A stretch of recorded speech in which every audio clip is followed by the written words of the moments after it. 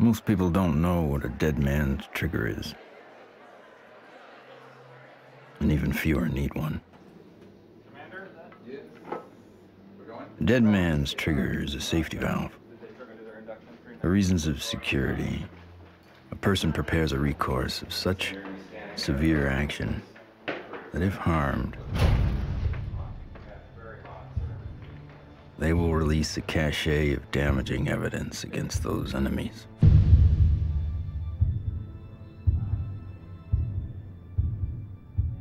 Given his situation, Dr. Stephen Greer is one of those rare men.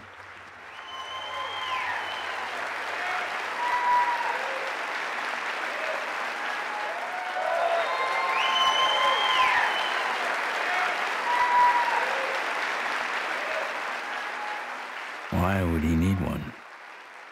He's not the first person to push the disclosure of a corrupt military-industrial agenda. In the councils of government, we must guard against the acquisition of unwarranted influence, whether sought or unsought, by the military-industrial complex. In his final public speech, a farewell address noted, in a time when every second on TV was priceless, United States President Dwight D. Eisenhower decided not to brag about his victory in the Korean War. Instead, he cashed in all his chips to warn this nation of a hidden enemy. We have been compelled to create a permanent armaments industry of vast proportions. The total influence, economic, political, even spiritual, is felt in every city, every state house, every office of the federal government. We recognize the imperative need for this development, yet we must not fail to comprehend its grave implications. When I was with Lawrence Rockefeller at his ranch in 1993, he turned to me and he said, "The implications of this are so vast and so profound that no aspect of life on Earth will be unchanged by its disclosure." I said, "Yes, Lawrence, that's why it's been kept secret. It's not because it's trivial, it's because the implications are so profound." So there have been attempts to bring this information out for over 60 years. And here we sit in 2012 with the world still burning oil and gas and coal, when we have had technologies, sciences, and all the information we need to have had a completely new civilization. What Eisenhower warned us about over 60 years ago, according to Steve Greer, has long become truth in Washington, D.C. The most music, Q107, driving home with the Spearman. Hello, what are people all over D.C. saying about all this money we are giving? And why is Washington, D.C. booming? Because the rest of the country is sending their money here. I know, isn't it beautiful through the trees? My name is Ted Loader. I've been working with CSETI program and Dr. Greer for 15 years. Cool, huh? Wow. Yeah. One always wonders if the public really knew what was going on with government covert programs and how much money has been put into it, you know, hundreds of billions of dollars. I think the public would be a little annoyed. Thomas Jefferson believed all men have the right to life, liberty, and the pursuit of happiness. The government they formed would serve to secure those rights.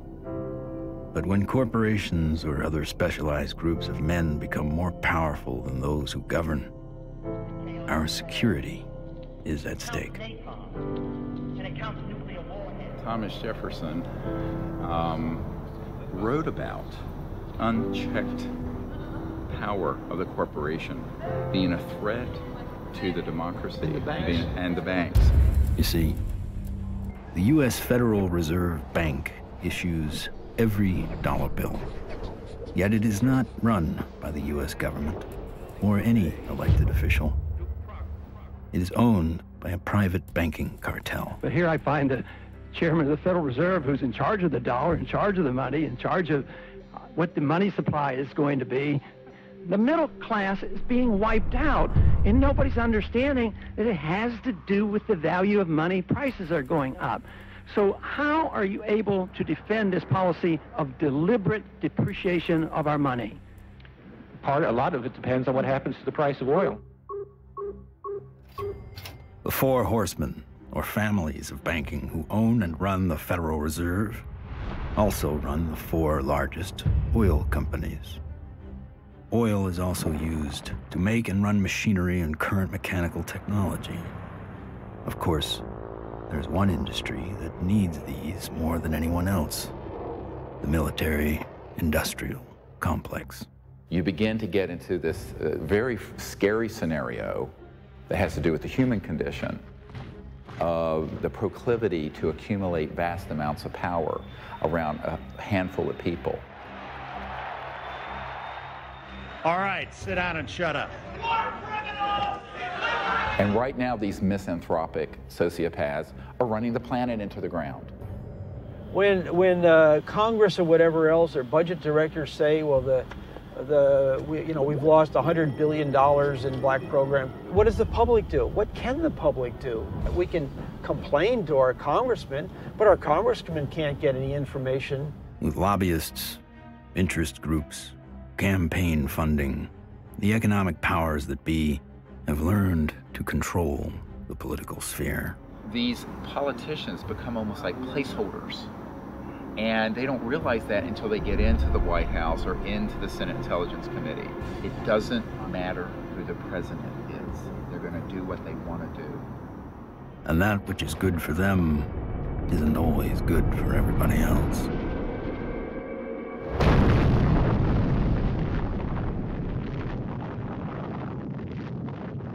From 1945 to 1998, 2,053 nuclear bombs exploded on this planet. The United States detonated over half of them. Now I am become death, the destroyer of worlds. When the first nuclear bomb was exploded in Trinity, Robert Oppenheimer, one of the founding fathers of the nuclear age, said, "We have done this before."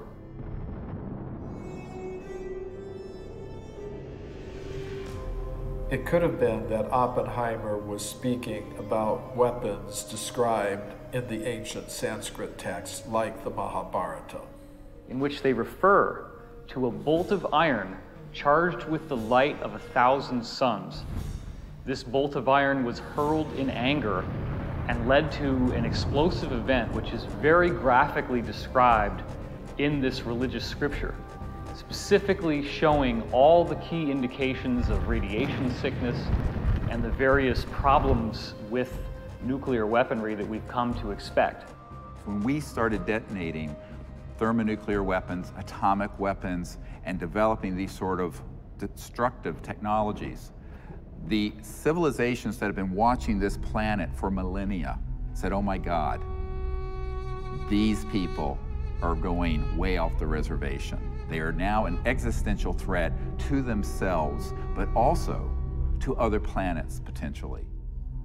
All over the world, we see very conclusive evidence that ancient people were in contact with extraterrestrial life.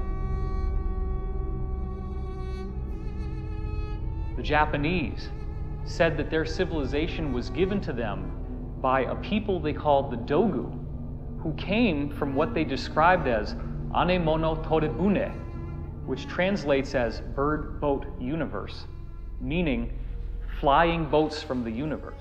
The ancient Sanskrit writings of India have elaborate descriptions of vimanas, or flying craft. These texts are thousands of years old. They predate any conception that we have of spacecraft or aircraft. But evidence is not just found in ancient texts. It is also captured in our ancestors' art, as if it was plainly obvious that ET vehicles appeared in ancient skies.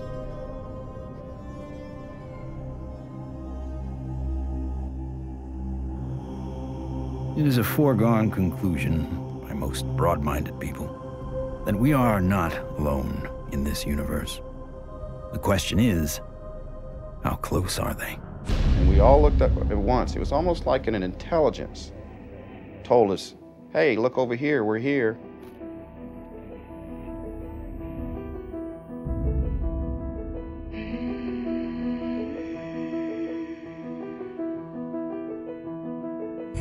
I saw 3 red lights in a triangle almost directly overhead.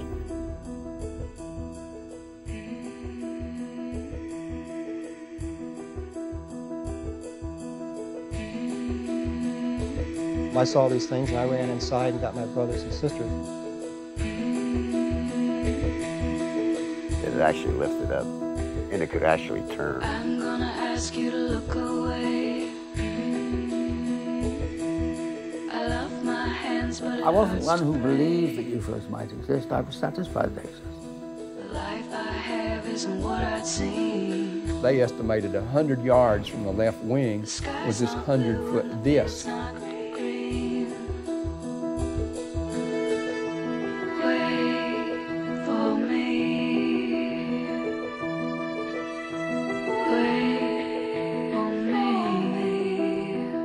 A lot of the astronauts are told to keep it quiet, and they're good Americans too. They develop the film from the moon, everything that's done by NASA.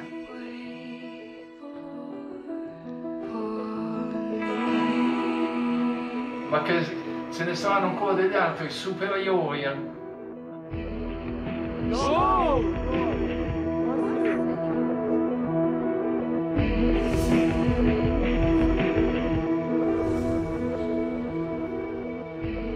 There's so much evidence out there that even if less than 1% is true, that would be enough to collapse the current paradigm and change the whole planet.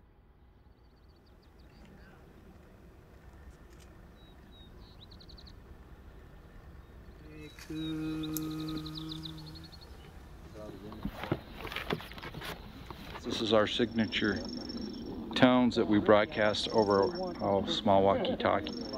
They were recorded in a crop circle. What happens is the extraterrestrials, they come into the area where we vector them in with the signature tones that we broadcast. Then it enables them to home in and get a real good fix on where the site is while we're setting up.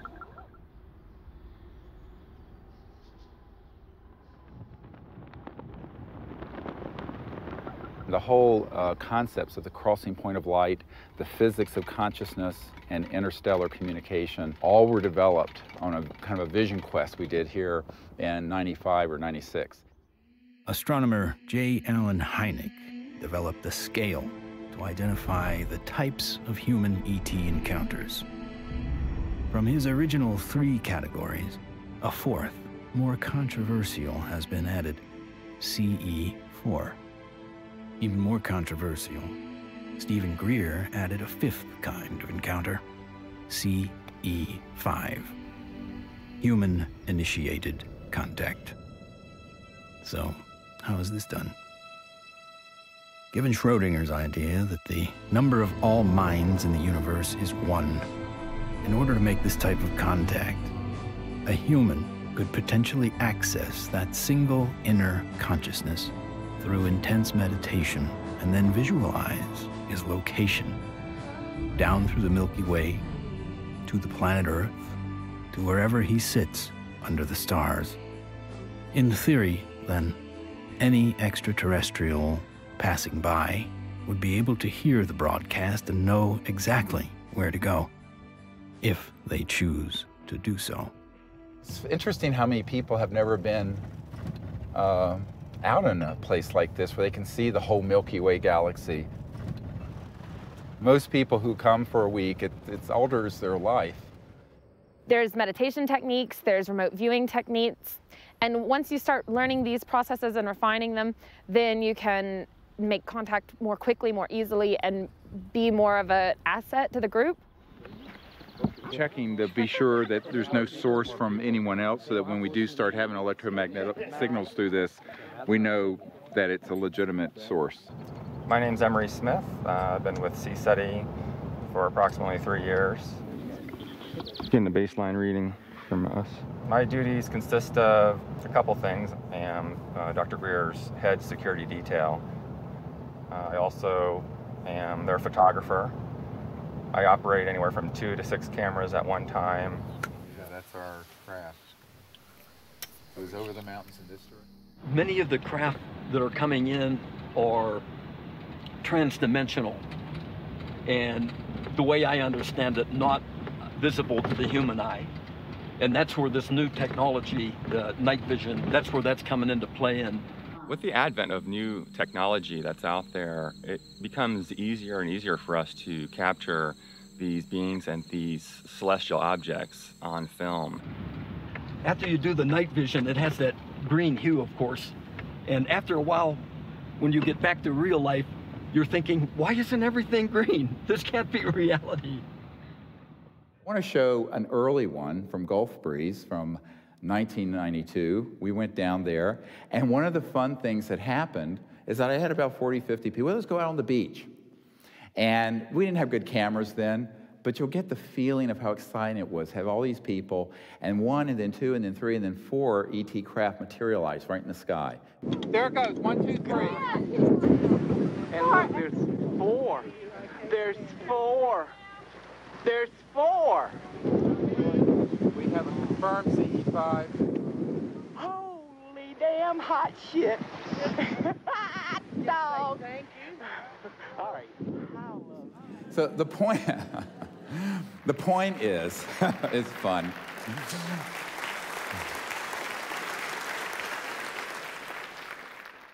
It's your responsibility to go into meditation, find a little bit of time, 10, 15 minutes, and remote view who's up there and how many.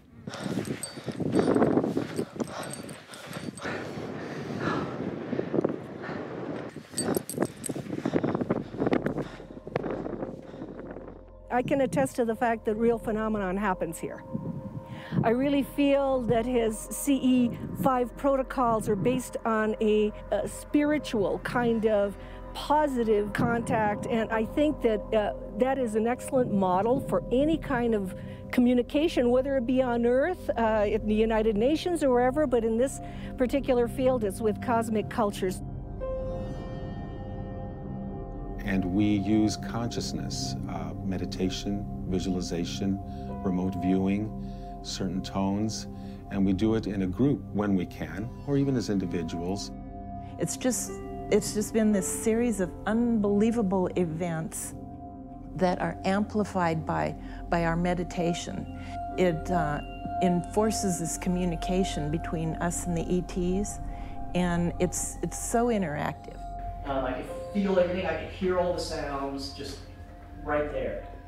Perfect. And then this being the little larval one comes up, and we had this hug, and I shared the joy in it, and I'm like just thanking it for this experience. And let's do what we can to feel as if it would feel that this is perfectly normal and natural. Oh, sure. And that, this is...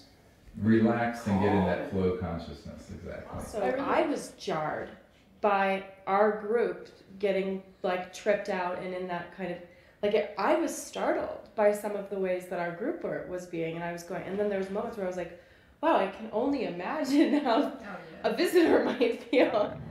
The ETs pick up on your intentions, and if you're really out there just to learn and really want to communicate with these extraterrestrials, well, it's going to happen. Avahanam Narayanam Padma Bhavam Vashishtam Shaktim Chatat Putra Parasharam Cha Yasam Shukam Goda Param Mahantam Govinda Yogindra Matashashisham. And we ask these extraterrestrial civilizations to join us as they begin to learn of us, to help us, and to understand us, even as we endeavor to understand them and welcome them here to this beautiful planet. Namaste. Oh my gosh, another beautiful, stunning, absolutely stunning. Not an aircraft.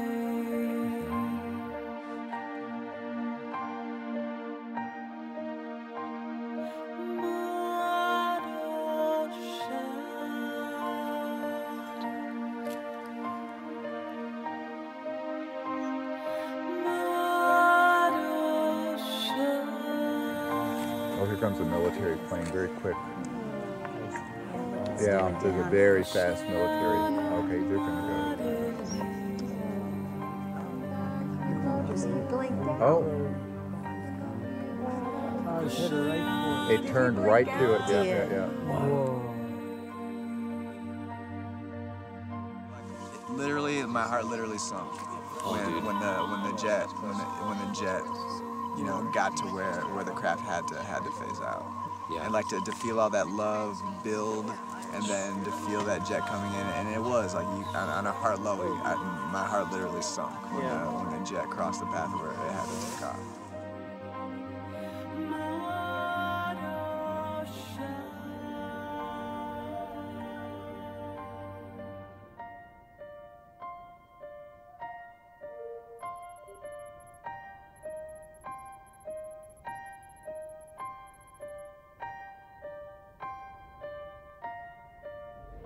So in the camera, that's what you got. You got like this light traveling, and you can see it's not like a satellite where it's got like a path. It's got like a, you know, like a movement. Yeah, and then it's gone. When I was 17, I injured myself. I got so infected.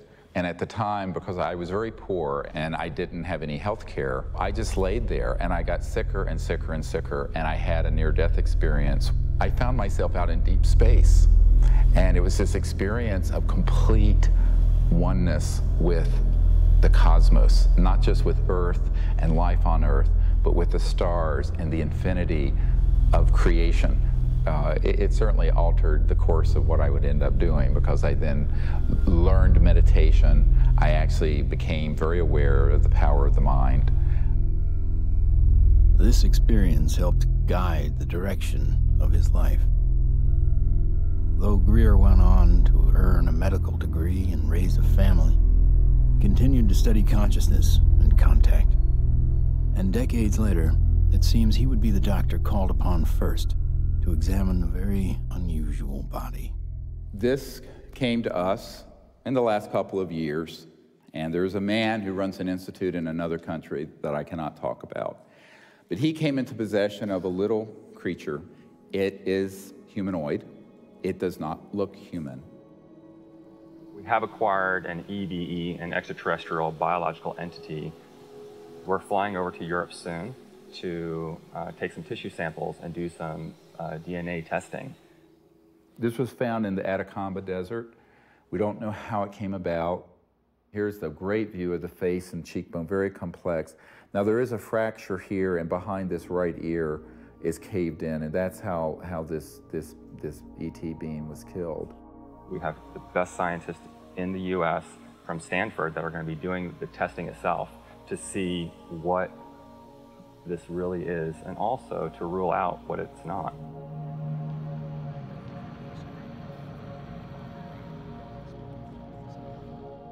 The initial reaction that I had is the same reaction that many of my colleagues here at Stanford and elsewhere have had when I've shown them, is that, wow, what is this?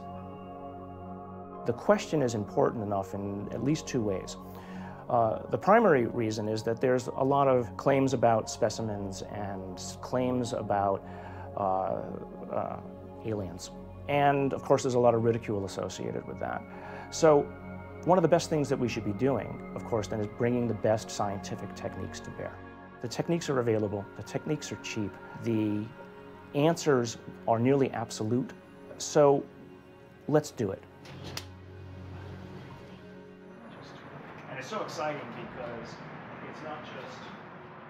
In setting up for this, I'm going to be giving Steve not only the tubes that this should be going into, but I'm also going to be sending across the microscope that I feel they should be using to do the analysis with.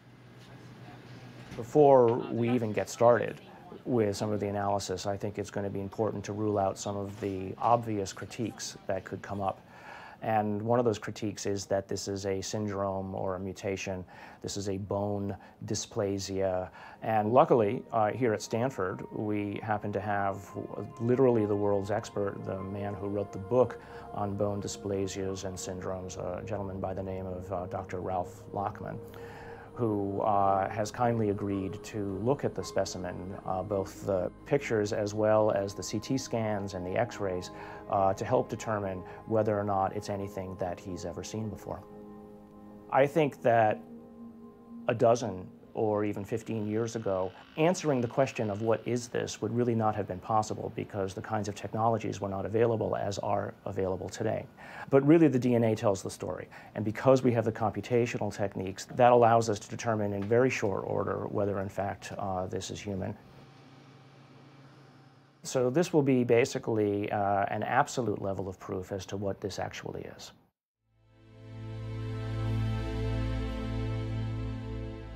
The problem is not proving that UFOs exist. It's when you begin to expose the energy and propulsion systems behind how they're getting here. You're talking about unveiling an entirely new science that would replace oil, gas, coal, nuclear power, public utilities. And this is the $600 trillion problem.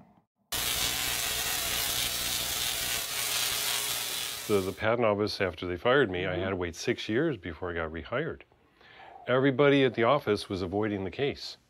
But when they finally did, the arbitrator wrote an 85-page report on how the media had caused my dismissal.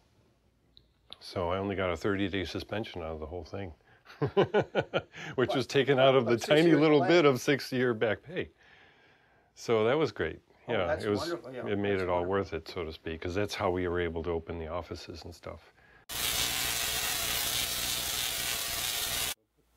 It was very comfortable.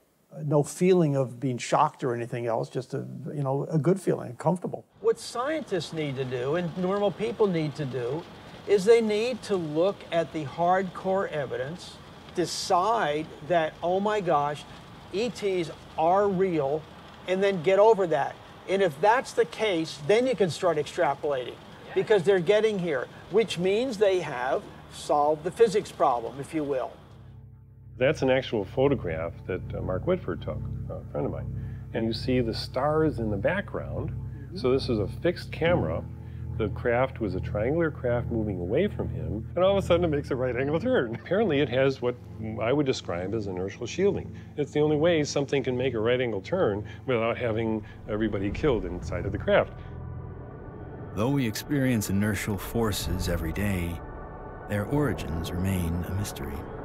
However, there are theories that point to interactions between objects with mass and a quantum energy field. Inertia is due to the zero-point energy interaction. So you're interacting with a charged matrix, which is a zero-point field. If you try to change that, then you get a reaction force. There must be an interference shield of electromagnetic nature that would stop that interaction with the zero-point field. And you can suspect that UFOs have already figured this out, because they wouldn't be flying around and still have inhabitants. New energy scientists today are attempting to find new ways to define the relationship between electricity, gravity, magnetism, and propulsion. But as history has shown, change does not always come easy. It's like Newton. Why is that apple falling? Nobody ever asked that question before or even tried to come up with an answer. And Newton comes up with something called Newton bucket, or Newton's problem. The only guy that solves it 300 years later is Einstein. So, how smart can we be?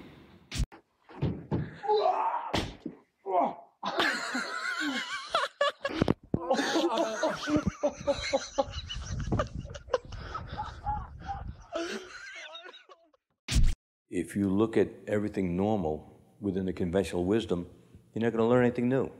My name is Morgan Boardman. I am the Chief Financial Officer of Morningstar Applied Physics. My business partners are Paul Murad and Dr. John Brandenburg. What we're doing, like I said earlier, is we're using a magnetic field that's rotating about the axis with the hope of generating a magnetic vortex. In essence, we are trying to start a civilian advanced research projects agency.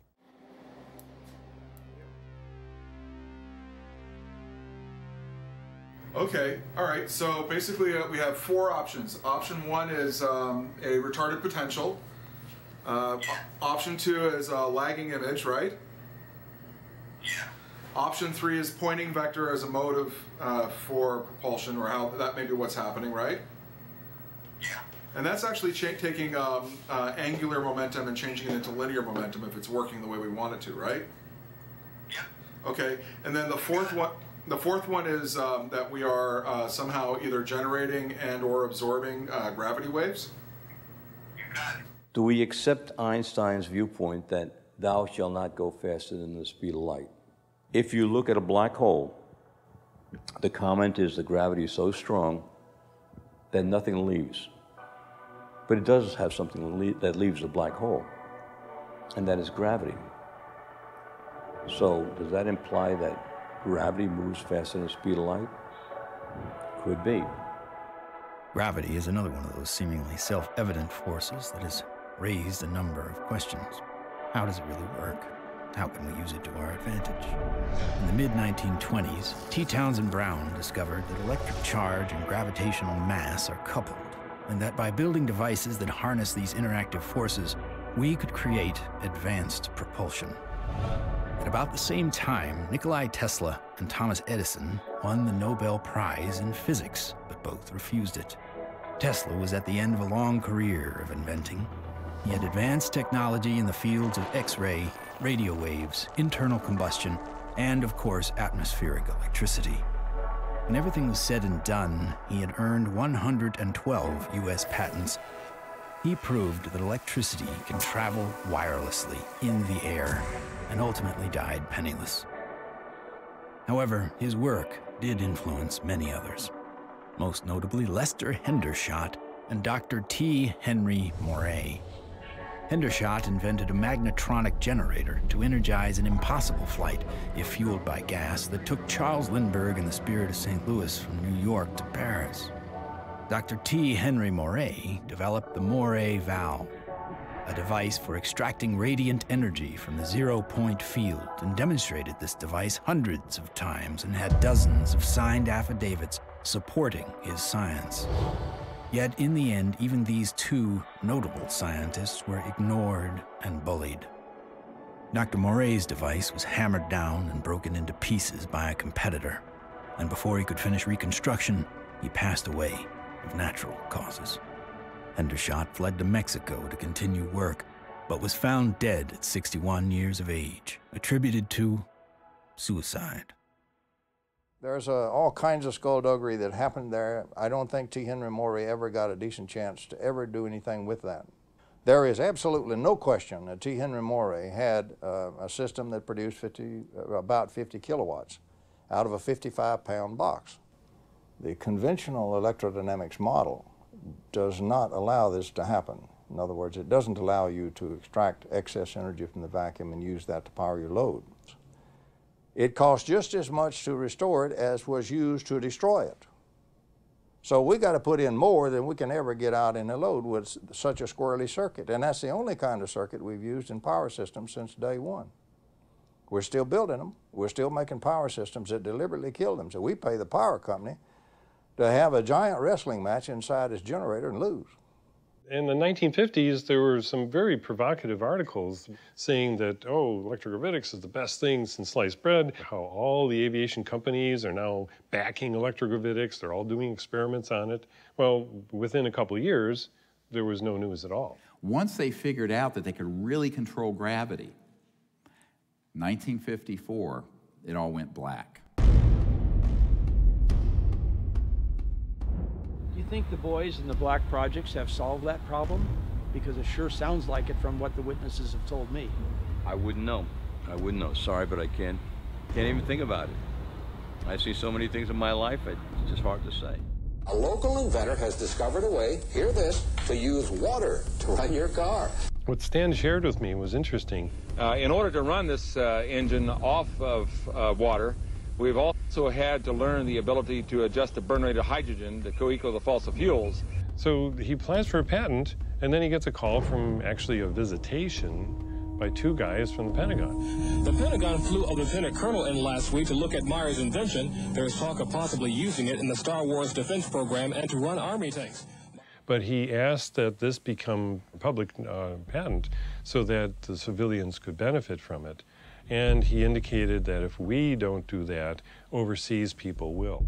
In 1996, Meyer was sued by his investors, who claimed the device was not revolutionary, despite verification of the unique voltage intensifier circuit by the U.S. Patent Office. Meyer was brought to trial, but key evidence was not allowed. His oral testimony was not even recorded due to an audio recorder malfunction, and the judge recessed early for vacation. Later, Meyer made an appeal, but was denied. He was found guilty of fraud and ordered to repay his investors, putting an immediate dent on the idea of funding new technology. On March 20th, 1998, Stanley joined his brother and 2 NATO officials for a dinner meeting.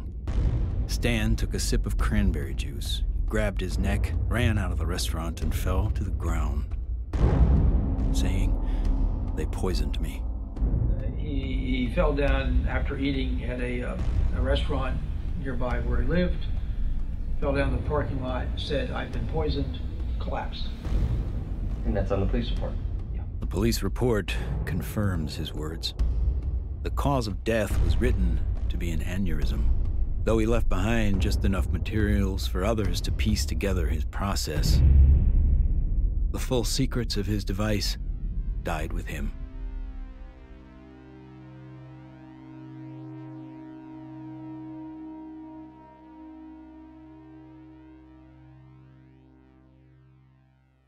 So from this, I began to do more work with the administration, various people, friends of the president, the Rockefeller family.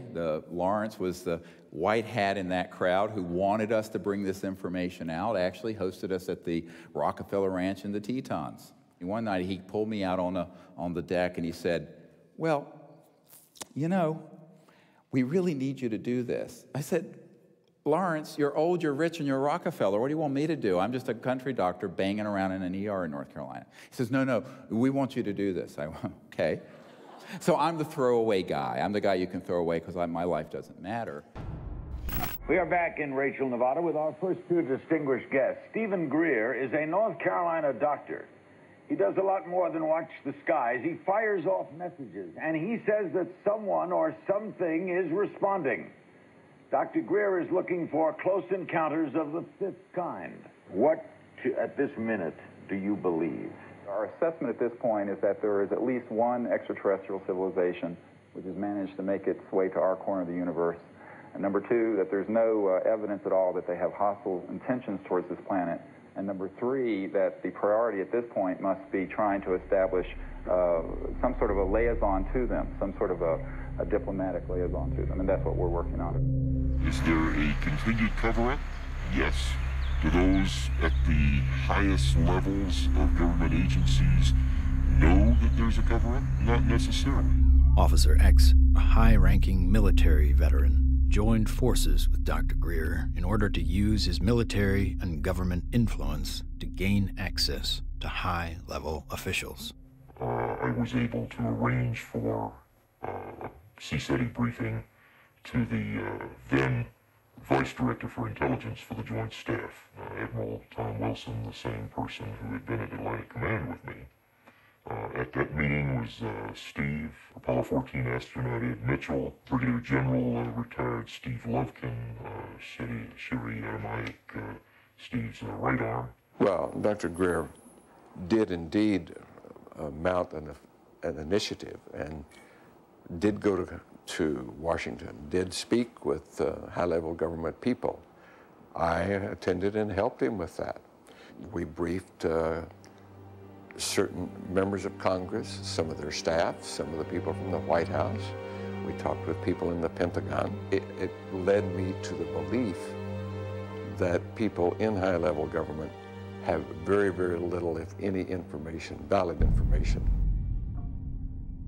One of the most important of all the meetings was with CIA Director R. James Woolsey.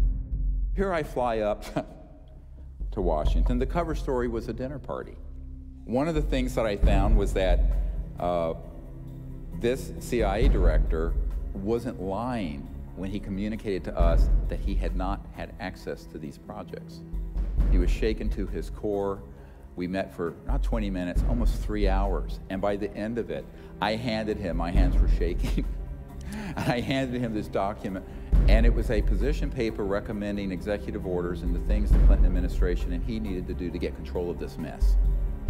And he looked at it, and he looked at me. He says, yes, he says, but how do we disclose that which we have no access to? And I almost wept. I went, what? Dr. Greer approached many D.C. officials in an attempt to gain an audience. One of the people who took him seriously was former CIA Director Bill Colby. If there's truth in it, there can be a danger in that situation. We've seen that happen in other cases. I said, you have to consider the possibility of some danger to not only your reputation, but to your person. I mean, people do react rather violently to some kinds of charges, or particularly if they're true.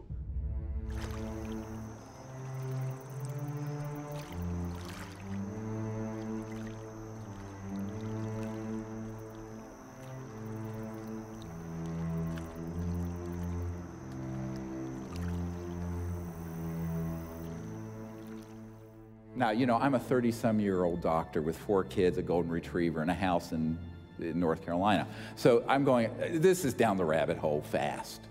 But that is the situation, my friends, when you're dealing with secrecy that is criminal and illegal. In 1997, in an effort to push his message deeper into Congress and the White House, Greer headed to Phoenix to prepare a video with his best evidence to show in Washington, D.C. While he was in the editing room, the biggest UFO witnessed event in history was about to happen. On March 13th, 1997, when the Hale-Bopp comet was very clear in the northwest sky, thousands of people were outside trying to get a glimpse of it when they also caught a glimpse. These orbs, giant orbs, equidistant in a V formation of 1 mile to 2 mile wide in some very credible reports. And that's the particular area where these phenomena keep popping up from my vantage point. The Native Americans living in the basin between South Mountain and the Estrellas have told me that not only were they looking up at the Phoenix Lights during the mass sighting, but they've been looking up at them for centuries. I live in a community called Loop, northeast of Flagstaff, on the Navajo Indian Reservation. We'll have to go back in time one day before. We saw 6 to 7 lights that were circling along the horizon. The entire street came out. It was almost like a block party. Everybody turned off their lights, everybody sat in their front yards, and everybody watched this unusual light show. I squeezed down the best of what I found and finally came forward in 2004 with the Phoenix Lights, a skeptic's discovery that we are not alone. 10,000 people approximately witnessed this, one of the largest experiences of this sort ever recorded. The Phoenix Lights phenomenon didn't seem to be falsifiable in any way. It was being validated by most everybody that saw it. The ultimate, shall we say, insult was the governor of the state of Arizona, Fife Symington, finally calling a news conference saying that he has finally got the answer to the Phoenix Lights, and he introduces some staff member dressed up as a space alien. People got very angry because here is the top elected official of the state making fun of what I estimate to be close to probably 10,000 people saw this. Under the watchful eye of the public, Symington retracted his statement. If you had been here 10 years ago and standing out here and looking up there at the lights and the view, you would have been astounded. You would have been amazed. The so-called Phoenix Lights were seen by many people in 1997. Skeptics say they were military aircraft or flares, but not the former governor. It was probably some form of an alien spacecraft.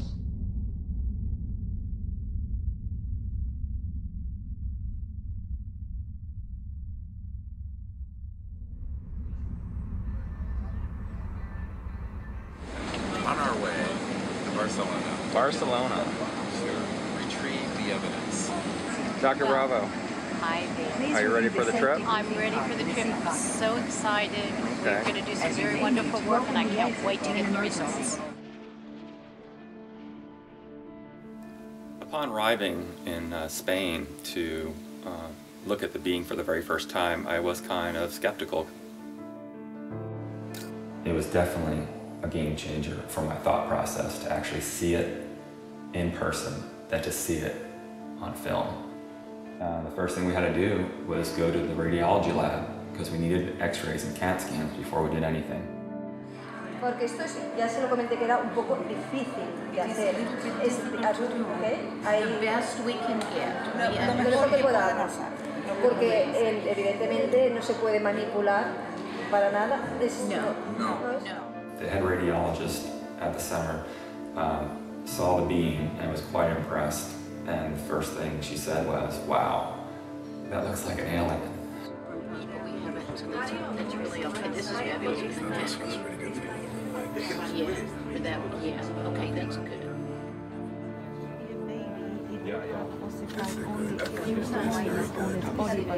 This one is complete. When the CAT scan images started coming up on the computer, it was just profound. And I saw inside the bone, and I saw, organs and lung material, brain material. I knew that this was not a hoax, it was not fake, that this was actually some sort of living creature. Right, well, if somebody made it, they have a future in microsurgery because they were smart enough then to put in these millimeter-wide bone holes where the arteries go in to feed the bone marrow.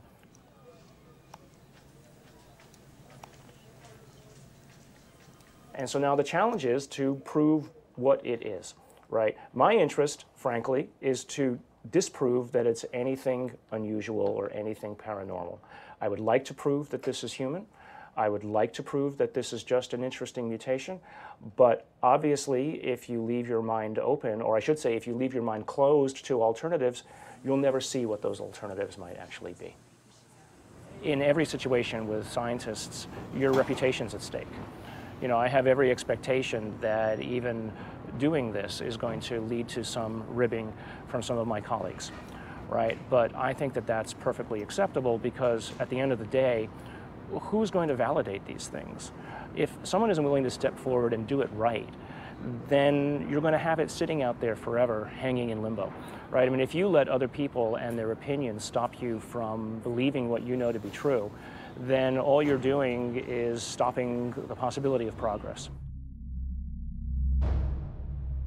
Anytime anybody tries to study this subject seriously, we're subject to ridicule.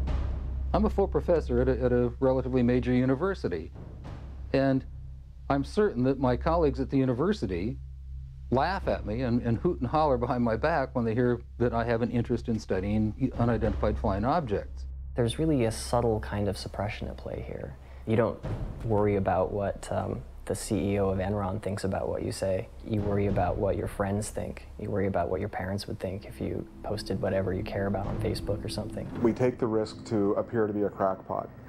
There may be people who are going to be threatened by that for any number of reasons. My feeling was that I was involved in a lot of strange activities, so I tried to say to myself, let's not look at this with too much exposure and mention it because there's a question of credibility.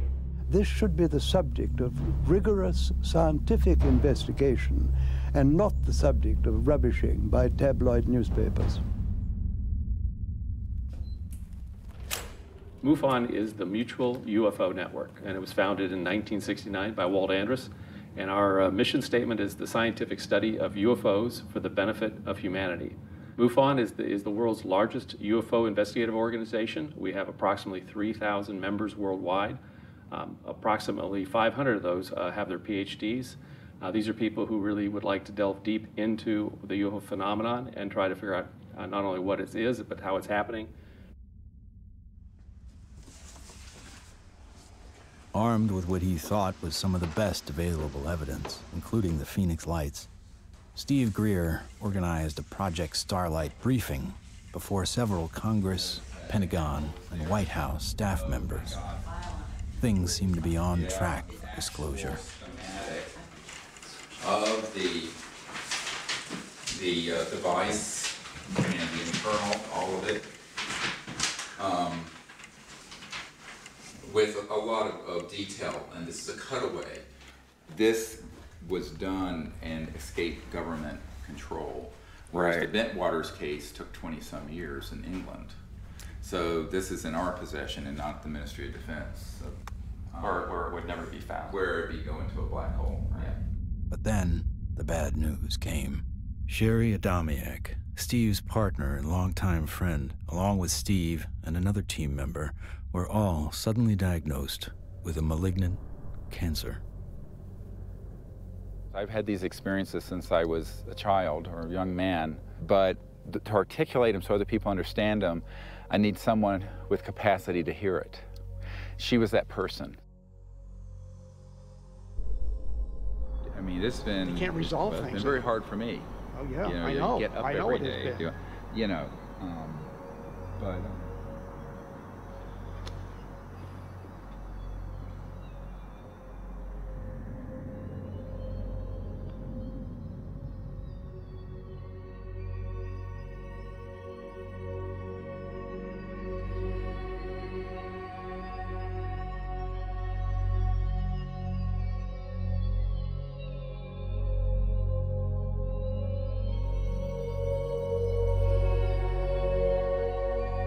One of the last places she wanted to come was here.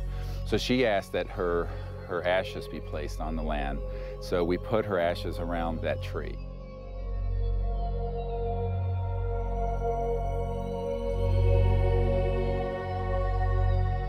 I don't take anything for granted, frankly, and so each time that I do a presentation or lead a group, I think, this may be the last time.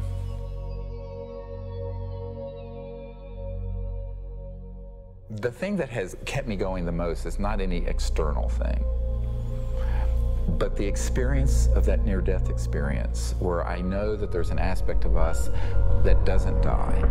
That is why I can go mano a mano with these elements and not be afraid. I shouldn't say be afraid, not stand down. Everyone has fear. I've certainly had my fears. But it gives you an anchor so that you can go forward.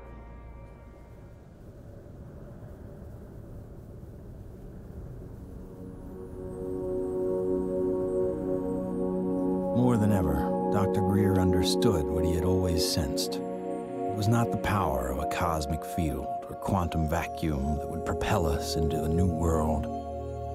It was the mind. This really is the opening to an entirely new science of consciousness. You can maybe think of consciousness as a television set. On the TV screen, you see pictures and sounds and so forth. And if you tried to find out where that was coming from and you looked inside the television, you're not going to find it. It's not there. The signal is in the radio waves around it, invisible to us, that's being interpreted by the television as pictures and sounds.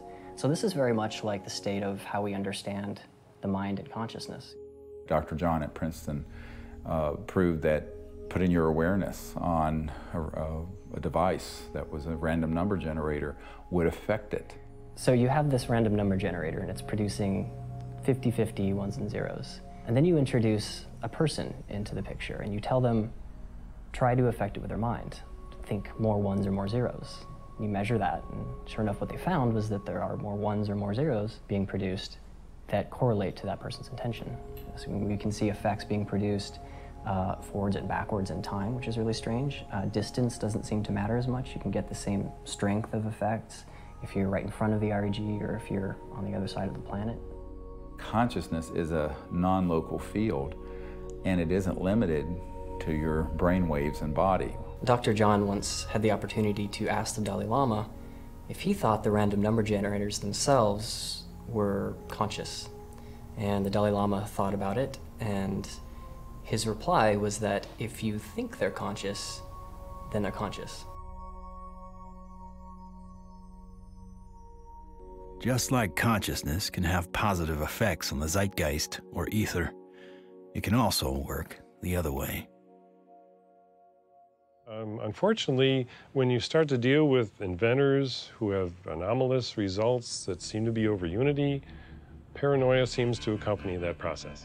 And John Searle's famous for having a circular magnetic device that has both energy and propulsion built into one unit.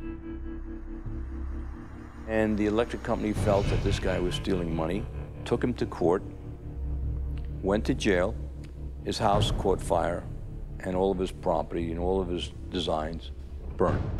The concept of freedom, this sort of idea of people having the liberty to pursue happiness and to pursue abundance, this has been completely, in a sense, turned upside down. We actually reprinted a report on the military involvement of the Department of Energy.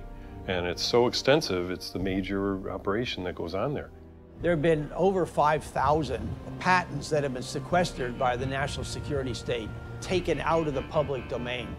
Many of them deal with energy technologies. It's a policy that the military seems to feel is necessary for national security. However, at this point, we often wonder, 50 years after World War II and the Cold War, whether such sequestering is necessary. Suppression of new technology would be an obvious plague on the idea and strength of a free market system. Yet, it still seems to happen right in front of our eyes. And this is a huge controversy, one of the largest, maybe most intense controversies in the history of science. There's nothing worse, I found, than suggesting to academic physicists in particular, and academics in general, that they are not only wrong, but disastrously wrong, catastrophically wrong.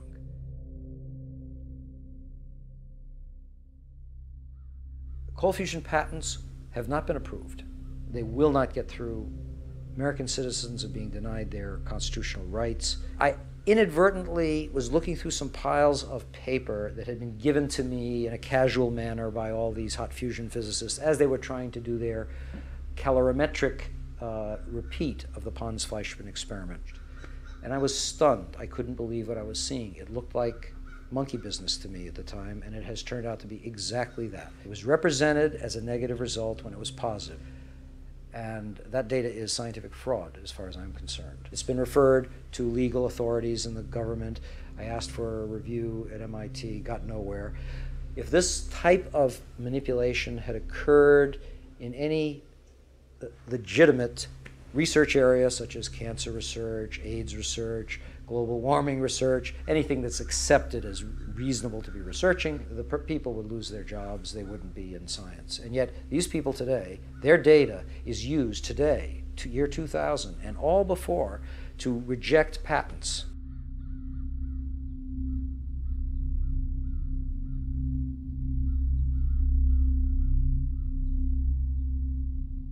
Yes, there is serious criminal activity going on that ultimately must be rooted out.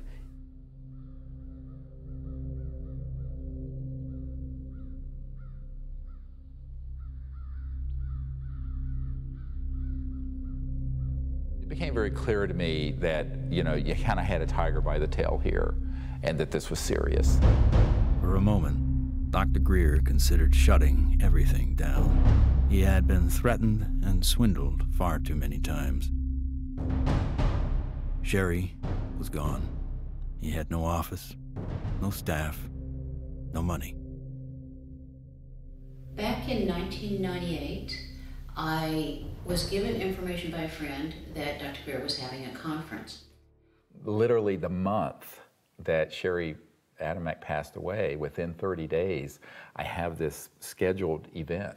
So I went to the conference and learned some things and listened. And so she just on a lark came, and she's an emergency doctor like I am. And what really grabbed my attention was he was getting all this information from military witnesses. That was in 1998. By 2000, when we were planning and storyboarding and working the whole disclosure project event out and pulling together all these hundreds of witnesses, we didn't really have the funding to do it. But she got so supportive and involved that she lived very modestly and took all of her excess income and donated it. And I want to acknowledge some amazing people that are here. Dr. Jan Bravo, without whom we would not have the Disclosure Project. But it's not just the funding she's provided, it's the moral support and the encouragement and the friendship. And so she's just become a very key person. And, you know, it's sort of metaphysical and odd that literally the month that Sherry Adamek passed away, within 30 days, I have this scheduled event. Not alone anymore. With the support of a loyal team, Dr. Greer grew his witness list from a couple dozen to over 200. And see that little, the little dot right there? That dot don't belong there.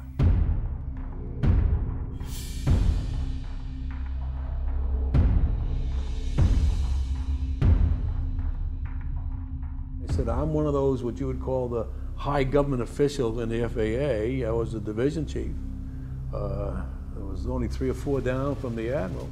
I was awarded the Air Force Guided Missile Insignia. I was the first photographic officer in the Air Force to get the, they called it the missile badge. So I forgot who it was that called, but he says, we got a problem here. What's the problem? He says, well, it's that UFO.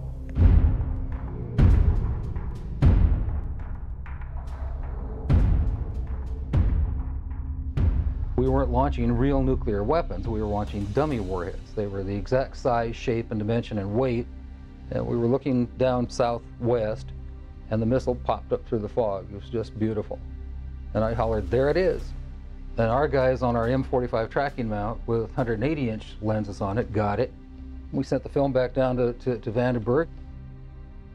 The Japanese airline, 747, was coming from the northwest, going across the Alaskan territory. He called and asked the controller if the controller had any traffic at his altitude.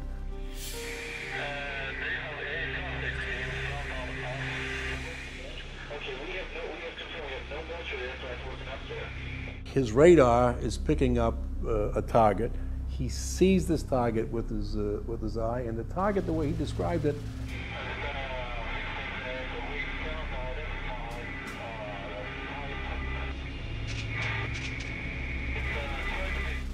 a huge ball with lights running around it, and I think he said it was like 4 times as big as a 747.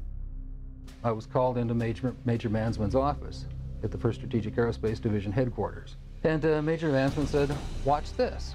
There was the launch from a day or 2 before it at Big Sur. We watched that stage burn out, we watched the 2nd stage burn out, we watched the 3rd stage burn out, and it's going like this.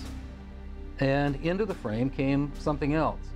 It flew into the frame like this, and it shot a beam of light at the warhead, fires another beam of light, goes around like this, we're going like this, fires another beam of light, goes down like this, fires another beam of light, and then flies out the way it came in. And the warhead tumbles out of space. They brought in 3 people from the FBI, 3 people from the CIA, and 3 people from Reagan's scientific study team, and I don't know who the rest of the people were. When they got done, they actually swore all these other guys into that this never took place. Who said that? Who was saying? This was one of the guys from the CIA. Now, I saw that. I don't give a goddamn what anybody else says about it. I saw that on film. Phil Klass can kiss my ass. He wasn't there. I was. He said this is the first time they ever had 30 minutes of radar data on a UFO. He said, you are never to speak of this again. As far as you're concerned, this never happened. So I said, yes, sir, and walked out, and that was the last I talked about it for 18 years.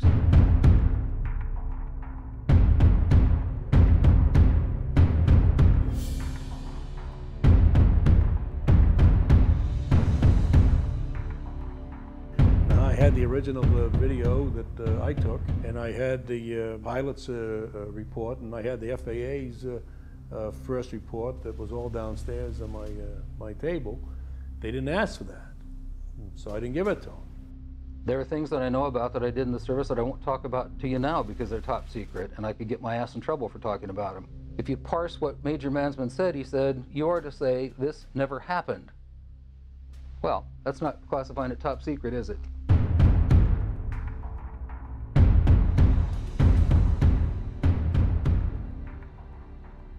And I was a part of a United States Air Force cover-up for 18 years. But who do you tell that you were involved in a UFO incident without them looking at you like you ain't wrapped too tight? What we photographed up there affected me for the rest of my life and made a huge impact on my understanding of the universe and of governmental manipulation of our minds.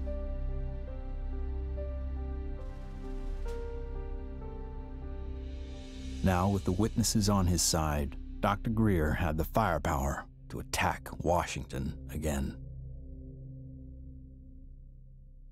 We are not alone. That's the message a group of pilots, scientists, and former government officials want Congress to hear. 21 members of that group already have testified in Washington for what's known as the Disclosure Project. And we had all volunteers who organized that whole event. And there was no paid staff. So when people look at that whole period, we didn't have an office, a secretary, and one paid staff person. But we did it. Dr. Stephen Greer heads up the Disclosure Project, a group that compiles information from people who say they've encountered extraterrestrial forms of life. 20 years ago, in 1980, I was a security specialist assigned to RAF Bentwaters. Objects made incursions over our WSA, fired pencil-thin beams of light into them, and adversely affected the ordnance, possibly. There were bodies that were involved with some of these crashes, also some were alive. What do members plan to do with their information? They hope Congress and President Bush take notice. We are asking for the U.S. Congress and for President Bush to move towards an official inquiry and disclosure on this subject. Those that don't want to believe you will never believe you anyway, so it doesn't matter. It doesn't change the truth. A spokesperson for the Senate Science, Technology, and Space Committee says no congressional hearings are planned right now. Elaine Quijano, CNN Headline News. I stand before you today in my almighty God, and I tell you this. If Congress calls me in and says, will you testify in detail what you know, I stand here today prepared and ready to do just that. Governments must never lie to the people. Thank you.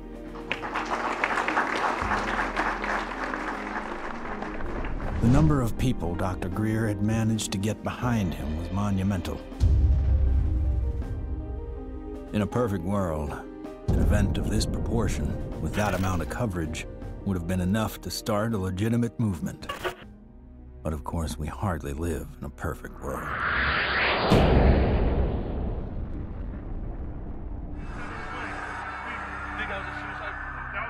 Yeah, don't say it. It's on, you know it, right? I don't know, guy.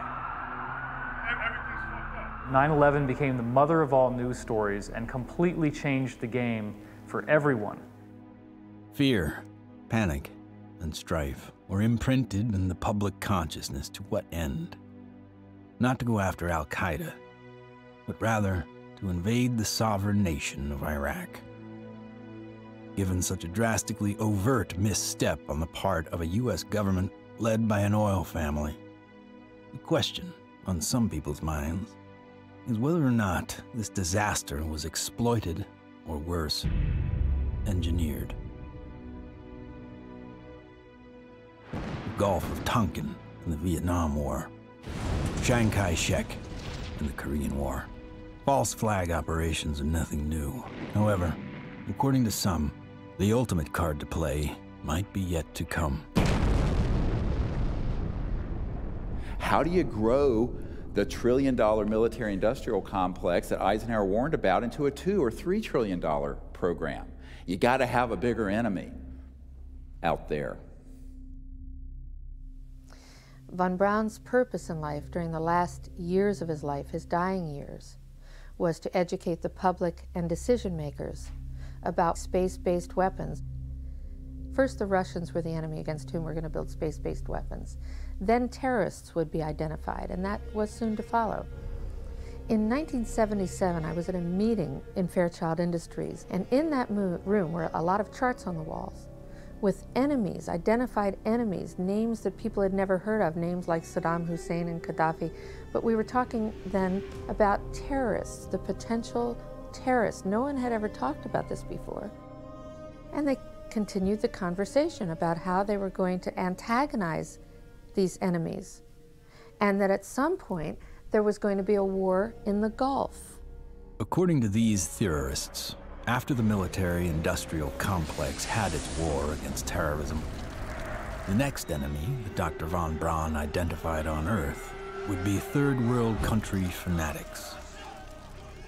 But with no more enemies left, the people would soon be taught to look to space. The next enemy was asteroids. Now at this point, he kind of chuckled the first time he said it. Asteroids, against asteroids, we're going to build space-based weapons. So it was funny then. And the funniest one of all was against what he called aliens, extraterrestrials. That would be the final card. And over and over and over, during the 4 years that I knew him and was giving his speeches for him, he would bring up that last card. And remember, Carol, all of it is a lie. 99% of all the information out in the public on this subject is well-crafted disinformation designed to scare people to support the next phase in global warfare. And this kind of corruption is why the only things that are being made on this subject are things that redound to paranoia and fear in the military-industrial complex. I occasionally think how quickly our differences worldwide would vanish if we were facing an alien threat from outside this world. I don't think we're moving forward if we trade, factional and ideological war from one ethnic or religious or economic system into an interplanetary conflict, because that's A, not survivable, and B, would be even worse in terms of galvanizing the world around a military structure. That has been the central organizing principle of our society for a few thousand years, actually. It is hard to concretely prove that 9/11 was a false flag attack because the people behind it are so good at covering their tracks, especially with the compliance of the mainstream media. If you had trillions of dollars, you'd be pretty good at it too. The adversary is closer to home. It's the Pentagon bureaucracy. According to some estimates, we cannot track $2.3 trillion in transactions. $2.3 trillion in transactions. According to the Comptroller General of the United States, there are serious financial management problems at the Pentagon. Fiscal year 1999, 2.3 trillion missing. Fiscal year 2000, 1.1 trillion missing. And DOD is the #1 reason why the government can't balance its checkbook. I would like for you to respond to the questions that I've put to you today. I've forgotten what the second question was. How does one carve out a billion unacknowledged or 10 billion unacknowledged taxpayer dollars? In many cases, at the end of the fiscal year, when there is so-called leftover money, they may or may not know that money may in fact go to a special access program. There are two main types of special access programs: acknowledged and unacknowledged, or USAPs. Those programs are basically totally off the books, and they are able to actually vacuum up money to be a self-perpetuating funding mechanism. Certain USAPs are waived and also completely managed and controlled by private contractors, so they enjoy the secrecy protections only afforded to private corporations. There is virtually no high-level government oversight for these types of USAPs. In many cases, no elected official, including even the president, have knowledge a particular USAP even exists. Between 1947 and 1949, the government passed the National Security Act and the CIA Act. These laws allowed the intelligence community to withdraw money from any agency without disclosure. Essentially, money could be stolen from any program, and no elected official would ever know about it. Great view of the eye socket. Very different eye socket from, and that's another thing that the scientists who've looked at this at Stanford have commented on. If you look at this creature and you look at the cranial vault, how large it is, the size from the eyes up is at least 3 times that of a human. One of the first things that Dr. Lachman immediately remarked upon was the shape of the head and the skull. It was not something that he is accustomed to seeing, and it was quite interesting and in some ways exciting that the associated features that you would expect from a syndrome of that nature were not found.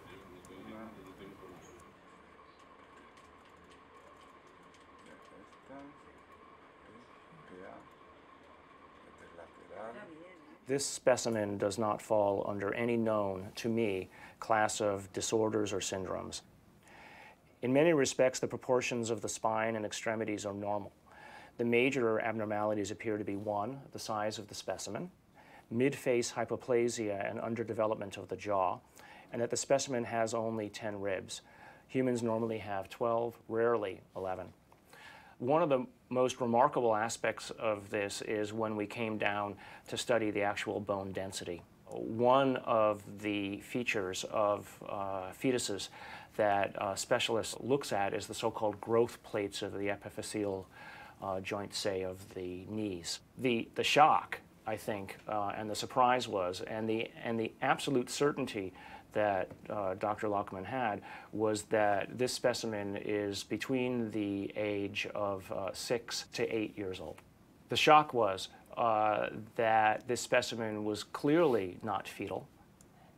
How do you explain how something 6 inches tall survived to any length of time that would allow for it to survive 100 or 1,000 years ago?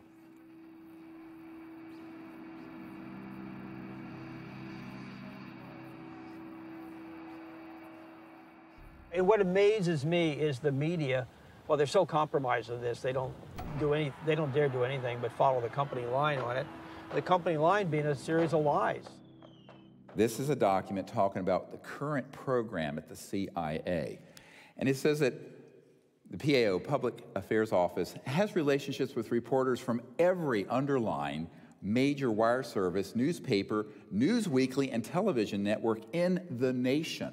In many instances, we have persuaded reporters to postpone, change, hold, or even scrap stories that could have adversely affected national security. Now, what's the purpose of this? The CIA has no mandate for anything domestic. The FBI is domestic. What the hell is this? Where are we now? We are in a bread and circus. This is a phrase used to describe the creation of public approval, not through excellent public policy, but rather through diversion and distraction. No, I'm not doing that. I'm sorry. You are driving me nuts. That's ridiculous. Keep people fat, keep them happy, keep them diverted, and keep them entertained with drivel and shock and nonsense. That's, unfortunately, the sort of thing that has taken the place of news and information. So that what we're seeing today is a world in which perception is being managed by as little as 5 major media corporations who collectively control magazines, newspapers, corporate news websites, television stations, movies, documentaries. Who are these people? Who could be behind the curtain? Who could possibly be controlling us so effectively? A shadowy government with its own Air Force, its own Navy, its own fundraising mechanism, and the ability to pursue its own ideas of the national interest, free from all checks and balances, and free from the law itself. Majestic 12 is real. Notorious MJ-12, which is no longer called MJ-12. I'm trying to find out the new name. Basically, it's an oversight group intermingled with the National Security Council and the National Security Planning Group. They have full control. They have no congressional oversight whatsoever. They answer to nobody. Whatever activity is going on, to the extent that it is a clandestine group, a quasi-government group, a quasi-private group. It is without any type, as far as I can tell, of high-level government oversight.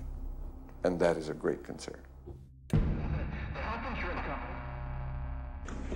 Ladies and gentlemen, the very word secrecy is repugnant in a free and open society.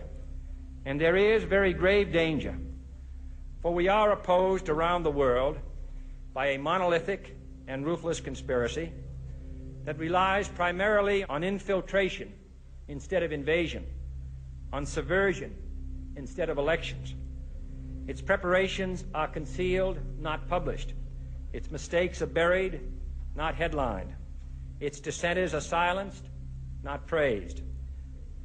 It is a system which has conscripted vast human and material resources into the building of a tightly knit, highly efficient machine that combines military, diplomatic, intelligence, economic, scientific, and political operations. And we are, as a people, inherently and historically opposed to secret societies, to secret oaths, and to secret proceedings. It's got too much tissue on it. They actually want a piece of the bone from at least like a 0.5 of a millimeter in. Como medio milímetro de... We took material from inside the cranium, also 2 clippings of the anterior front ribs of this being. And we were able to see under the dissecting microscope that in fact it did have bone marrow in them, so that meant there should be some good genetic material in there. It was really nerve-wracking. Imagine, 2 big guys here trying to operate on this 13-centimeter long beam. But we did it.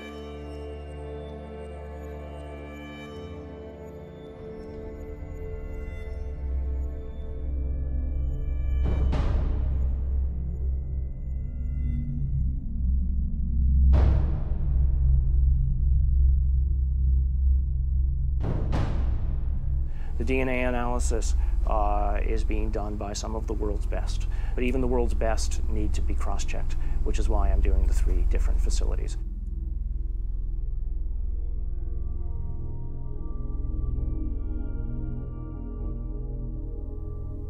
So I actually ran 4 samples. I ran a sample of my own blood. It was a very small amount, just 100 microliters.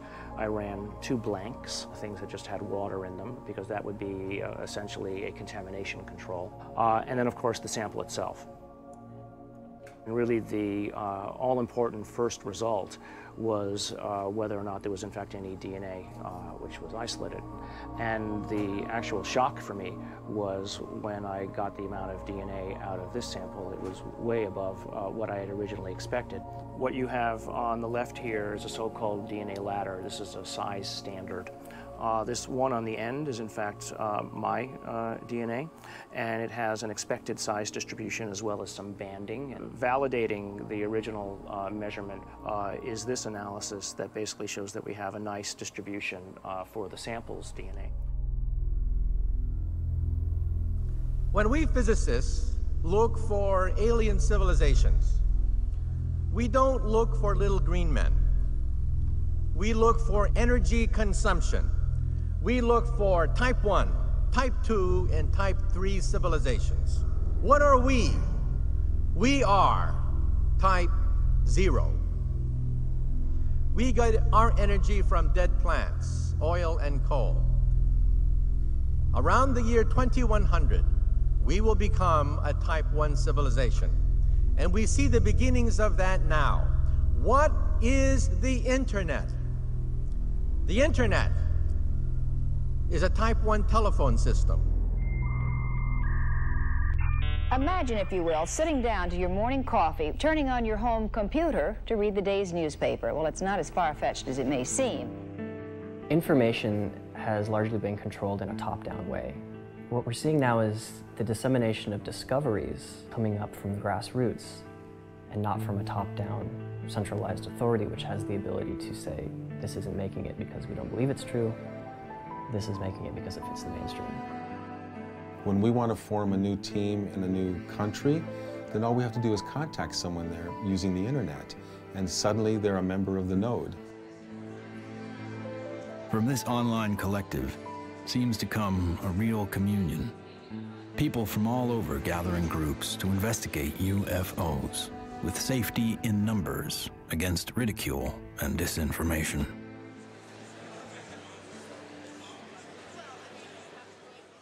What we found in the past is we had a lot of anecdotal stories, but we didn't have a whole lot of data. With the advent of computers, personal computers, and the internet, we've been able to collect the data and analyze it through some 200 plus data points to allow us to be able to compare cases and to see exactly what's happening and what the trends are. Nick Pope is our guest. He made this information public. He's also the former head of the Ministry of Defense's UFO project, so if anybody knows, we think it's you, Nick. The Ministry of Defense is in the process of declassifying and releasing its entire archive of UFO files going back decades. It's interesting and worth pointing out that while the British government is releasing their files and their documents, President Obama, who promised to do the same during the campaign, he still has not. 15 years. 15 years this spring. Oh my God. But I figured that, you know, after the disclosure project, we'd get this information out and we could go on with life. How do we keep battering the ram at this door? Where do we find the strength to keep going forward? When you think that you're the only person that has the knowledge, you become marginalized. Steve was instrumental in bringing together a large group who had been involved in this subject and who for the first time realized that they were not alone in trying to come forward on the subject. Governments, we've discovered, have not gone far enough, so we've decided that as people, using the CE5 protocols, form our own movement and do what governments have not been doing. We think of this as the People's Disclosure Movement. And so we feel it's important to create an effort that's a global effort, which this has become. My name is Mark Benz, and this is Rex, and we're in Bodega, California, and we're doing CE5. My name is Jeff Bird, and here in Winchester, Virginia, USA, we are doing CE5. My name is Peggy Brewster, and here in Middleton, United States of America, we are doing CE5. We have 1,150 teams of CE5 ambassadors, which are spread over 52 countries. My name is Andre, and here in Sweden, we are doing CE5. Und wir machen zusammen CE5 in Deutschland. Here in Burlington, Ontario. Brisbane, Australia. From Chester, Virginia. In Hamilton, Ohio. We are doing the CE5. Konnichiwa. Moje ime Daniel. Donia tu na Slovensku. Es Leo Ortiz. And here in Vancouver, British Columbia. CE5. The CE5 context imasu. CE5. CE5. CE5. We're doing CE5. And the reason I think that's so important is that it not only builds the knowledge base, but it also further potentiates this concept of pioneering a new pattern of peaceful contact. And that is something that no other group, large group on Earth is doing. Certainly isn't being done by the State Department and the Senate Foreign Relations Committee. It seems to be it only takes one person to make contact. But hundreds of voices worldwide is a call that can't be missed. And likewise with innovation, the more heads in the game, the more likely we are to find a solution. There's many technologies that people have talked about, many ways to the mountaintop. We have so many modes of converting quantum vacuum energy or zero-point energy. Some people think they know how to do it. Okay, fine. But if you do it theoretically, that's one thing. But then you got to do it experimentally, and that's the hard part. Those opposed to new energy technologies can tie the hands of hundreds of inventors. But how will they ever fare against tens of thousands? The output milliamperage is more than the input milliamperage. It's a clear indicator of overunity. I'm gonna ask you to look away. words, but it hurts to pray. The life I have isn't what I'd seen. The sky's not blue and the field's not green. Wait for me. Wait for me. Wait for me. Wait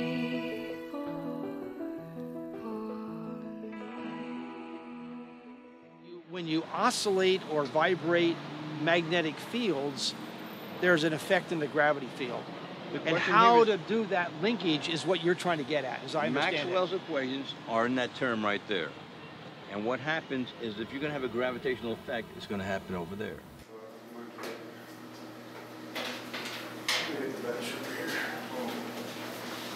Josh, I think I can help too. This channel here represents revolutions per minute. These are representing weight that we're measuring on the load cells.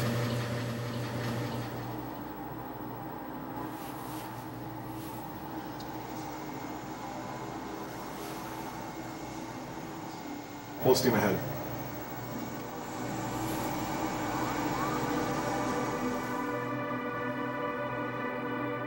When we look at our data, we lost 7% of weight. If we move this thing and it loses weight, I must be generating gravity waves. Though the device maintains its shape and size in terms of dimension, it is losing mass. That's a possibility. If it is losing mass, then certainly it would also be affecting time in a very localized manner. By looking at new technology, you could break through new commercial aspects to improve our society. We should be looking for a disruptive breakthrough in this technology within the next 10 years. We're on the brink of developing any number of potential propulsion systems which would take us out of the solar system. I think we're going to beat NASA to the mark. So I graduated from the UCLA School of Engineering in 1976. I got a flyer from the School of Engineering inviting me to a lecture by Ben Rich. Ben Rich was the director of Lockheed's Skunk Works for 16 years. He oversaw a number of USAPs that were secretly managed at the Skunk Works, including, most notably, the development of the F-117 stealth fighter. Ben shared a slide set of about 40 slides of different things, starting with the U-2 spy plane, going all the way up to the stealth fighter at that time, mentioning that he couldn't talk about the other secret stuff. But when he ended his talk, he had a slide of a black disc zipping off into outer space. And he ended this talk with these words: "We now have the technology to take ET home." So you have to have vision, and you have to have the guts and the courage to go out past the steps and do something of any value, and we have to go past our grasp. And we asked him questions about it. What did you mean when you said we have the technology to take ET home? Ben shared three major things that I think are worthy of research by researchers worldwide at this point in time. The first was we've somehow figured out how to do interstellar travel already. It's known. The second point he made was that there was an error in the equations. My suspicion is it's probably Maxwell's equations for electromagnetic theory. The third thing he said was, how does ESP work? And I was really kind of startled because I didn't know what to say. But I blurted out, I don't know, all points in time and space are connected. And he looked me back in the eye and he said, that's how it works.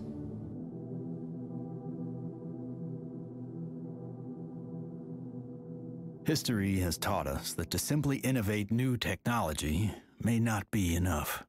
We have to find a way to get past the suppression. We've already now had a breakthrough just a couple months ago of the tritium battery. Finally, a company has come up with an actual commercializable unit, but it's very small. It's designed for an IC or some small circuit component. So this is a good sign, because it shows the way to introduce a free energy device is to introduce a small version of it. If you have a revolutionary energy device, it has to be introduced in a way that doesn't look like it's a revolution.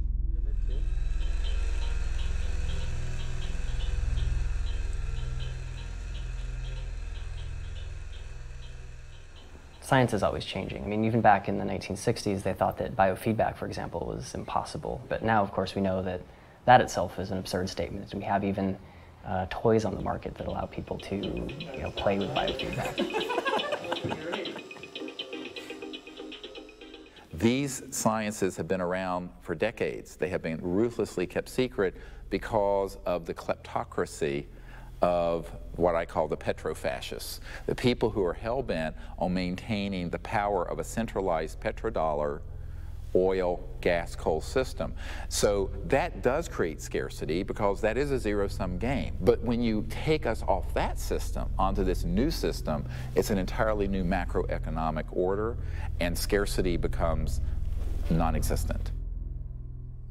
After years of disappointments, Dr. Greer and his team are now attempting to build an energy research lab in Virginia, where scientists and inventors with working prototypes will have a safe haven to build. So this is an example of how the analysis is done using what's called a genome browser. And it's more or less a schematic representation of the chromosomes and at a very high level of resolution.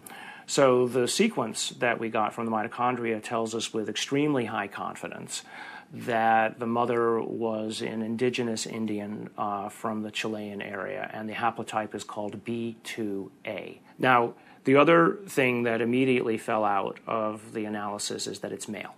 It has so-called Y chromosome material. In fact, it's got a full Y chromosome. It probably died in the last century, if I were to make a guess. I can say with absolute certainty that it is not a monkey, right? It is human, or as close to human, closer to human than chimpanzees would be. But when you count up the number of mutations that we're observing, what we're seeing is more than what we would expect to be caused by simple cell division. When the sequencer is creating or making these reads, it's doing it more or less at random. So what does the computer program do that people have written and designed? It takes every one of the little sequences and tries to match it against the known.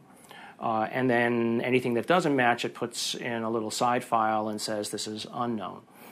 At a certain point, when enough knowns are matched, I can feel comfortable saying, this is human, right? But if I'm not careful and I don't pay attention to what's in the garbage can, right, what the computer program is throwing away, I could literally be throwing the baby out with the bathwater. What we've done is we've scaled back and we're seeing several chromosomes and pieces of chromosomes across the top, which basically leaves us with a very strange conundrum. Right, here you've got this 6-inch tall, let's call it human, right, because the DNA says that so far it's human, at least the way that we're looking at it. This gene, PCNT, which is known to be associated with primordial dwarfism, we don't have any mutations here. It lived to the age of 6 to 8.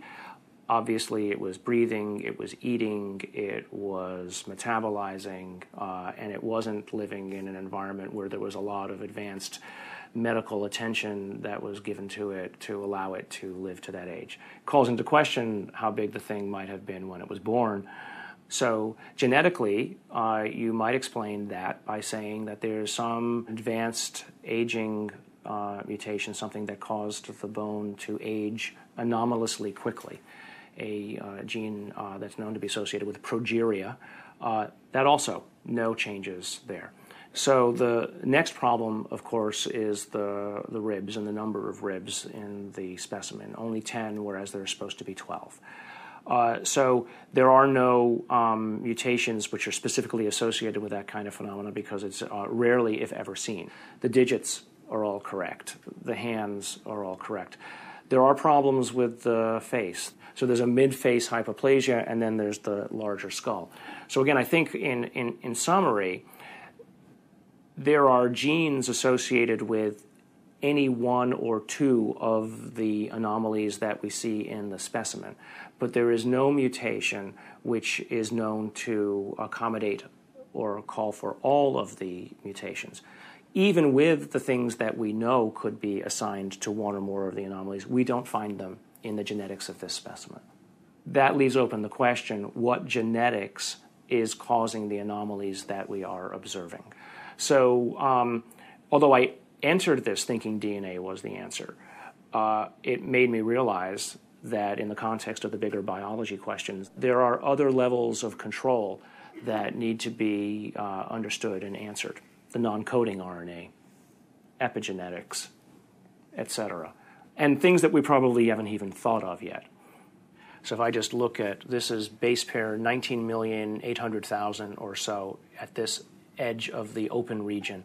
I can go all the way over here, and now I'm at 21,000 or 22,000. So the answer is not finished, and it's not as easy as actually, frankly, I thought it was going to be at the beginning. So that's basically 2 million base pairs of DNA where nothing seems to sit. It's just like the way societies do things. They try to fit things in boxes. We have literally written a computer program that does exactly that, tries to fit it in the box. Doesn't seem very efficient, so on that basis, people would call it junk. But I think we now know that there's any of a number of other features of what DNA is doing in there. It is expressed. And so we need to be careful, obviously, that we don't let our instincts or the programs that we write to match our instincts make the decisions for us. No matter what, for me, this has been a fascinating, more than an exercise.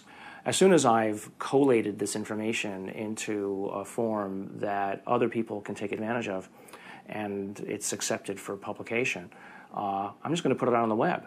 You know, I don't have the resources to study and follow down every single angle that this opens up. But, you know, maybe there is a listener out there who will be sufficiently intrigued by this to do the analyses themselves, and maybe they'll find something that I missed. Great. If additional samples or examples are seen of this, I'll be the first in line to want to sequence it, because then all bets are off. I want to say other things here, but I also don't want to open myself up for, you know, attack. This search may have uncovered a major finding about life in the universe and its origins. What is this being?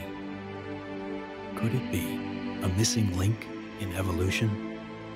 Could it be an entirely new species? Or simply a disease we have never seen before? Or could this be an extraterrestrial being from another world?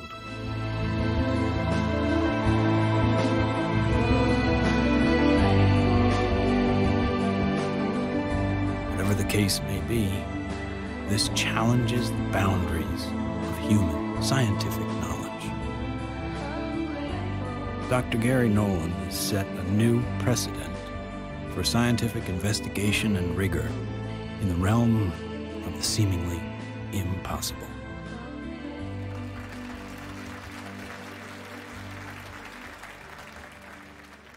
Now, we have now over 4,000 cases of extraterrestrial vehicles that have landed, 3,500 pilot cases, over 5,000 documents from the US government, and hundreds of thousands of pages of documents from 14 countries that have opened their files since the Disclosure Project was launched 11 years ago. And yet, this isn't on CNN every night. And this is probably the most important thing going on this planet today, and yet nobody talks about it. If we don't explore what to do, we're going to miss the boat. And that could be why Eisenhower's final message wasn't just doom and gloom. It was a charge to the people to spit out the bread, look away from the circus, and take some responsibility. Only an alert and knowledgeable citizenry can compel the proper meshing of the huge industrial and military machinery of defense with our peaceful methods and goals. the dam is in fact breaking, and you're beginning to see countries all over the world begin to come forward with what they know to be absolute fact. Since 2001, 24 countries have opened their UFO files to the public, including Australia, the UK, Vatican City, Germany, Russia, and Canada. The United States is not yet among them. What we have to do is pave the way for these leaders. Because if the people will lead, the leaders will follow. They'll have to. And it isn't about overthrowing the Pentagon, it's about leaving it behind. My goal when I started this was to make this so that I wasn't important at all in it, that there would be enough people that they go on without me. And that way, it doesn't matter if I drop dead. The future is here already. The technologies are here, contact is happening. And if we come together as a people, what we're going to find is that all of us working together are going to be able to create a world that is amazing. If every single one of us told everyone we know that we're being visited by intelligent life, that the sciences are here to give us a new civilization, we're liberated from that macroeconomic slavery, but this is the destiny of humanity.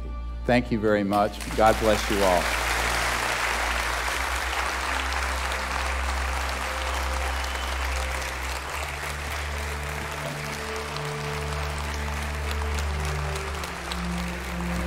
Thank you.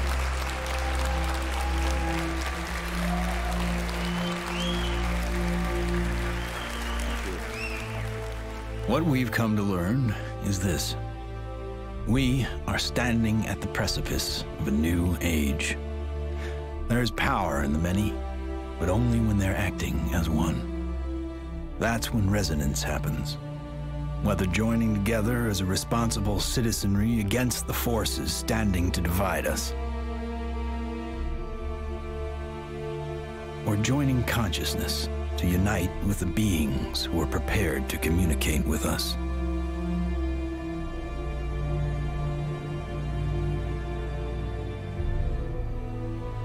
In order to succeed in this endeavor called life, we must come together as one.